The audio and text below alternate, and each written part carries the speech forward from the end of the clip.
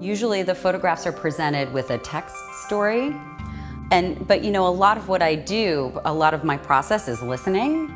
And listening with these headphones, kind of after an interview, and that's a big part of my process. So the idea for creating or using sound stories instead of text was to kind of be able to convey the intimacy that I feel, you know, with when interviewing someone and listening to them afterwards, and trying to bring that to the viewer.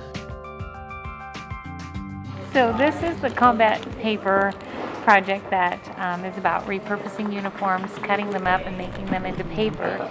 We are formed by what it is we're wearing. And this just helps us to make our mind go the other way around so we can form what we're wearing into something we want. Hello, would you be interested in making a crane or a journal or a bookmark out of combat paper? Oh, no, you're doing fine actually. I see that. So now you're gonna.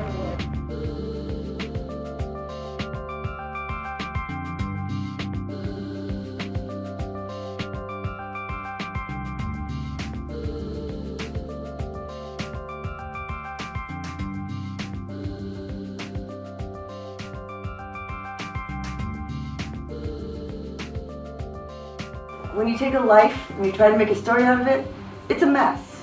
And memories are fugitive and they change. And you know, when you tell a story one year, it's different the next year, but something remains of the truth. And I would call that emotional memory. You know, at some point I realized that I couldn't cling to the document. I couldn't find the actual diary pages precious. The book is text with comic sequences, which I hope kind of give another point of view on the story. I began to kind of question this notion of like private and public self, and looking at myself as if I was, no one else was there to kind of witness it, and I wanted to push the boundaries of what was comfortable for me. And you know, dealing with my weight, dealing with my body, and creating a language that I can use with the camera that I couldn't use out into the world. There's so many complex layers to the cardboard project that I do, and so finding that box stayed with me throughout the 2 weeks I was here. It's been in the studio and definitely proved the inspiration for the composition you see behind me.